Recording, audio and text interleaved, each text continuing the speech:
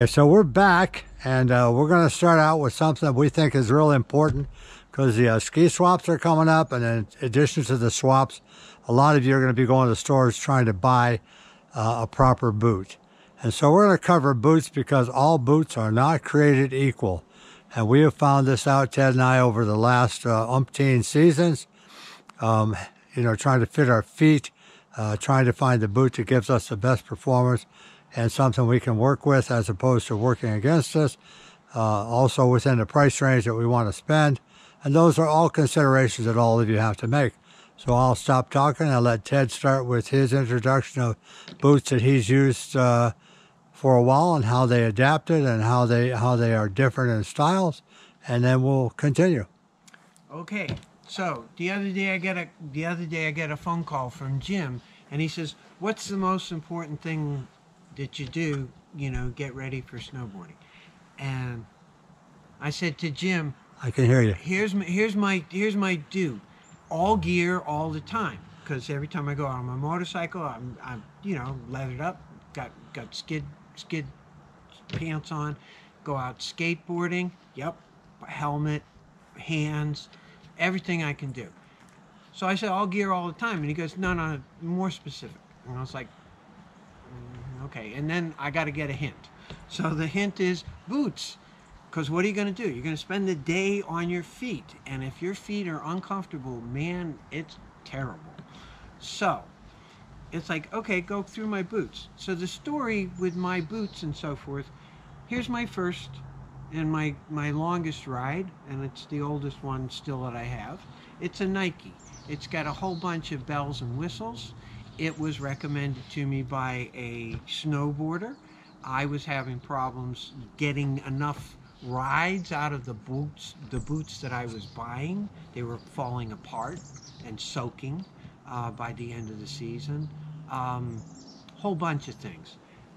That was a recommendation. That's a great boot. I love it. It's now soft, broken in, and it's like a slipper, which I don't want to ride on necessarily. The next one was... So go back to the original one. Okay. What were the features you really liked the most about that boot? Okay. So, one, it was... The size of it was perfect. My foot fit in it. Two, I eventually got orthotics, which makes it absolutely comfortable. These are custom made. It has a strap in here which compressed and held the tongues in. The lace was good for my control, and the pull up on the inside I could do with that or do without it. But so one of the problems that pull ups seem to have throughout they get loose. Yeah. No matter what type of tightener it has on the top, you guys can count on it getting loose. Yeah, but a real comfortable boot. Power strap. Power strap at the top, on the inside and the outside. Just a very secure feel. It has good feel. All right. As these started to wear out, I looked for more of them and couldn't find them because they stopped making them, I guess. Went to the Adidas on another recommendation. Which model Adidas is that? That's a Samba. Okay. This one has more volume, space in the. You can see that right now. It's got a way bigger nose area there and stuff, which would make your bindings fit a little bit different too. Again, with the orthotic, it had a very close similarity, so it was comfortable. It didn't snug up the same way, but again, I'm using laces. That was good. Several seasons down. Actually, while riding on the Adidas, in between that, you fell over on your motorcycle and you hurt your hand. And then you couldn't use your laces. I did. But the reason I couldn't use the laces was for another reason. But yeah, I ended up going to this boa pull strap boot, and I went in for that reason alone. I went in and said, I need boas because I couldn't use my fingers. So this happens sometimes just getting older, arthritis. Yeah, that was arthritic. And of cold exposure. It gets kind of murder. This one, again, has an inside strap, which works pretty well. I didn't like these as much. They weren't as comfortable. I've broken them in. They still don't ride as comfortable, and Jim, just by looking at them, pointed out some more things to me. So, What was that? Size of the ankle and the heels, probably change how the foot and the uprightness. So the flex point on the two boots, They're for you different. being shorter with your ankle being not up as high, fit better to the Adidas than it did to the 32, which has a flex point you can see just looking at it, Yeah. where the crease is cut. It's higher up. Ted found the 32s to be stiffer than he liked because the backstay also went up higher on his leg than the other two boots. And after riding a long day, I would get a tweak Yes. in my right ankle. Okay. And there's differences between my right and left ankle. So it proves again that all boots are not created Yeah, equal. yeah. They all look similar, but they're not created equal. Big surprise to look at that today. But as I say, these two boots they're wonderful to ride on, and lots of. Okay, so now. So I'm kind of stepping in. I'm bringing Ted's orthotic And back he's over gonna. here. So bring your orthotic back. So you will have heard from us, and I'm going to say you'll hear from Avron also. The most important thing you can do when you get your new boots is to take the manufacturer's footbed and throw it away. Throw it away. They put the thinnest thing they can put in there with no heel cup built into it, no body in the forepart of it to support your foot, nothing. They will do nothing for you. So for me, I have gone to this company called Sol, and you can see that I've got a nice heel arch in here on this side. It's very solid. It is not flexible and flimsy. It does twist and everything. Got a great heel cup in it, and I swear this is the insole I buy. I heat it. Sometimes, a lot of times, I just wear it in. It will mold to your foot. Beautiful. Going into that ride this year, and one of the ride boots I got, I pulled their insert out, but you can also see that flexiness I talked about. You don't see the buildup in the footbed. But what you do see on this ride with the Impacto Elite footbed is a nice groove section here that forms up and shapes very nicely around the back of your heel, provided that fits. Nevertheless, this will come out of my ride boots and this will go in. So we'll just stay with that. So I have 3 boots on the table. Let's start with the first boot. The first boot I'm going to talk about is the Ride Lasso, Ride Lasso. And what I did is I pulled the liners out so that I can break the boot down a little bit more for you. If you look inside here, you can see that I've got a thermal lining on the bottom. Ride has put in there to kind of keep the cold down, something they hadn't been doing. So that silver area is the liner. This is a double boa, which opens this way, and the heel lockdown is on this side. So this will pull the heel down here. This will pull the cuff back, etc. Just like any standard boa. The nice part about this boot is it has a great internal boot. So it has a solid foam, great backstay on the back of this thing. It's not hard, but it's stiff. This is the Intuition foam that they use in it. I also have the pull-up. And what I like about the pull-up on the Ride Lasso is I only have to click this in. If you hear that click this in. From there, I just pull up on the strap itself. And it That snugs. stays where it's at. Ah, like that. And then I lock it down. I'm done. This doesn't slip like these do over here. Yeah. Okay. So I love the way this works. And to get out, I simply pull up, on clicks, pop it forward, unclick it, slide it up, and I'm done. So I really like that setup on the Lasso, and that's a great liner. So I'm going to come into boots are not the same. So we'll move this over, what we talked about. It's got a great Vibram sole on it too and stuff. Flex point is about where it should be for me. Come over to the next boot that I bought, which is a Ride Fuse. I bought this boot sight unseen other than looking online at it. And I remember telling you guys that Ted and I talked about we liked laces, because with the laces I could kind of customize how I went up, how I tightened it, where it was loose, etc. And it seemed to work pretty good. So I bought this boot for that reason. It's a lace on the outside, but it's a lockdown heel section on the left side. So opening up again, we don't have a power strap or anything on this particular boot.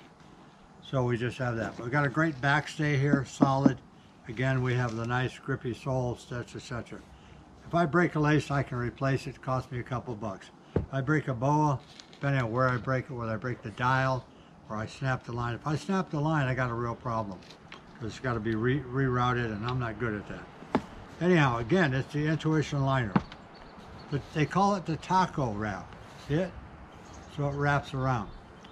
So taco wrap means it opens up here, comes around, gets your foot in it real nice, because it can open it right up, lap it over, seal it, whatever. But look at the opening.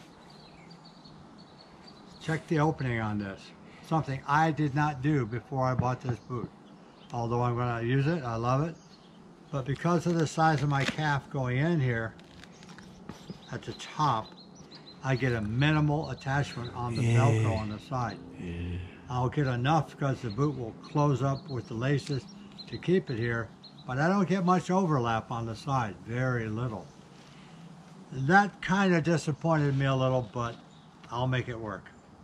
So coming over to a boot that brought me to the taco wrap was my Talon, my Nidecker Talon, which is actually a little bit stiffer than both my Lasso and the Fuse. But it has asymmetrical type tongue, meaning it's off at an angle, etc. It also has the pull cord and all of that stuff. But what brought me to it was the massive opening to get in and out. I can go in like a slipper, I can come out like a slipper at the end of the day, and I've got overlap. You saw it right there. Plus, on this particular one, I have a power strap, an internal power strap, which helps me to bring that overlap tight in the middle here and pull it back as tight as I want it.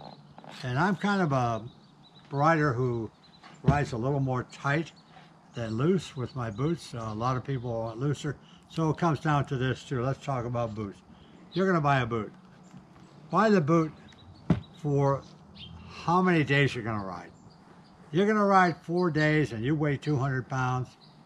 You might get away with a kind of a floppy, sloppy, relaxed, flexing boot. 4 days. You're not going to wear it out.